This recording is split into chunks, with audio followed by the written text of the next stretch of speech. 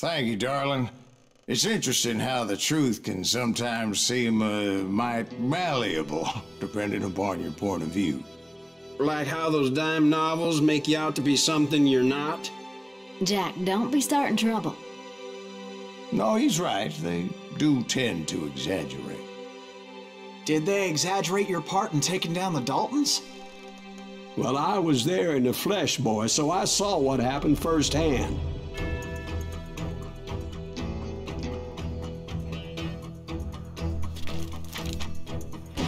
Those Daltons were lawmen once, before they all went bad, robbing banks and trains clear across the territory. Until Coffeeville, of course. I was one of the citizens who took up arms that day. Fighting on the side of right? I did my best, sir. We all did.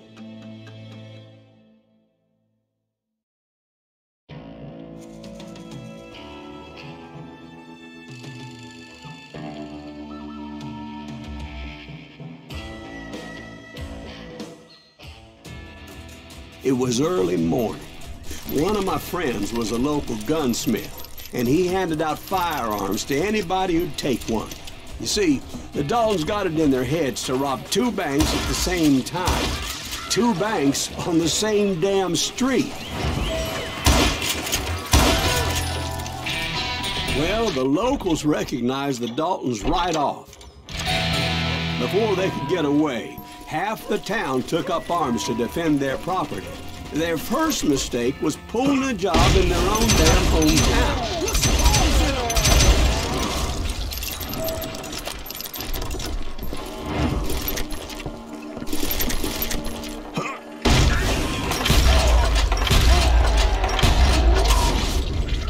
The brothers paid dearly for their stupidity, but everybody knows they had it coming. There's more to it than that. I read all about that day, so I know for a fact that it went down very differently. First of all, it was high noon. A posse of U.S. deputy marshals were on the rooftop across the street. Get ready, boys. They're gonna make a move. The lawmen had been tracking the Daltons for months, and now they finally had them dead to rights. Among them was a bounty hunter feared by many a lawbreaker. The marshals tried to get the Daltons to surrender. They'll give up eventually. You just gotta wait to suck the bitches out. This bounty hunter knew that the brothers were far too proud to ever lay down their guns.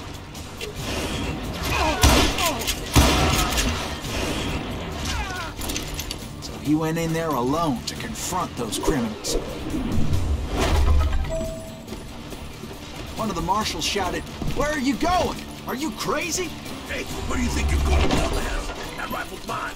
He saw a way to get around to the back of the bank. Then he figured out how to hit the Daltons from a direction they weren't expecting.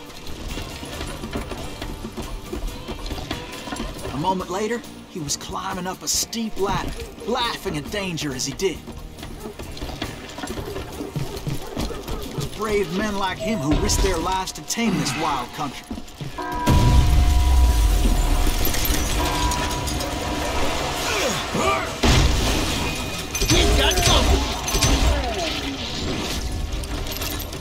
Heroic men like him, who did what other men couldn't or wouldn't to make this country free. Is that Silas Greaves? Son of Jim a Crockett, bitch! Davy Crockett, who died defending the Alamo.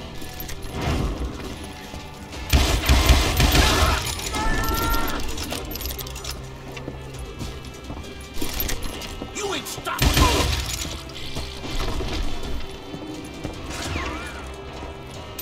You can't hide from me.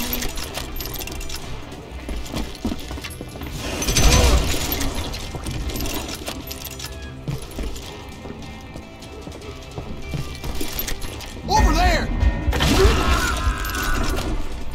That's Silas Greaves. What the hell?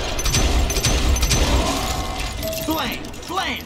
He came away victorious, taking down those thieving Daltons. His name was Silas Greaves, and when the dust finally settled, he was the last man standing. Sorry, kid, but that just wasn't the way it happened.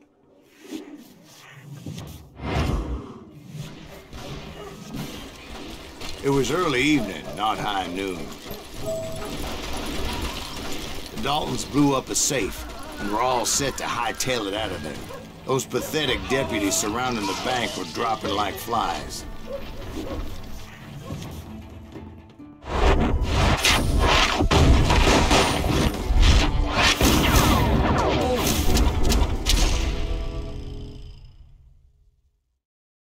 I'd been tracking those jokers for months, waiting for them to do something reckless. And finally, they did. Those stupid bastards decided to rob 2 banks at the same time in the same town where everybody knew them. But they still had friends in Coffeyville.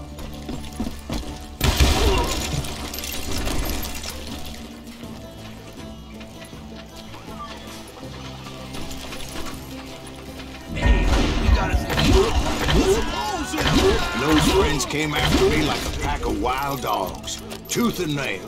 They were coming at me from all directions. I caught sight of the Daltons running with the money and didn't want to lose them. Problem was, they knew the town better than I did. And to top it off, I found myself in the middle of another shootout entirely. Did the Daltons hole up in somebody's house? No, it was the Smiths, I believe. They were cousins of the Daltons.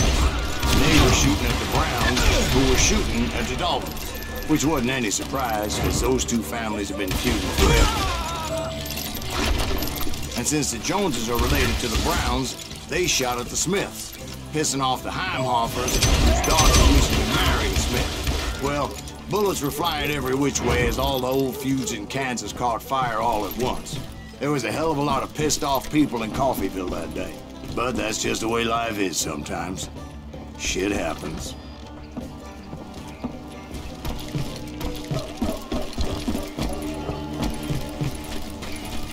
The Dalton boys knew I would never give up. Those Daltons weren't the sharpest knives in the drawer, but they always stood together. They set a trap to slow me down and allow at least 2 of them to escape. The 3rd brother stayed behind to plant me, just in case that trap of theirs didn't work.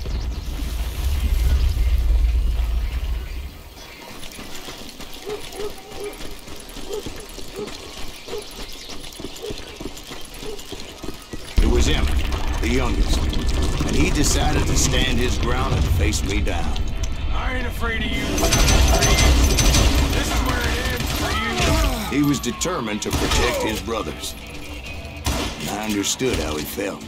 Taking me on all by his lonesome wasn't exactly a recipe for a long life. I'm gonna cut you in half. But Emmett Dalton survived the robbery in Coffeyville. He's the only Dalton who did. They say he was shot 23 times. Well, Dwight, who do you think put all those damn holes in him?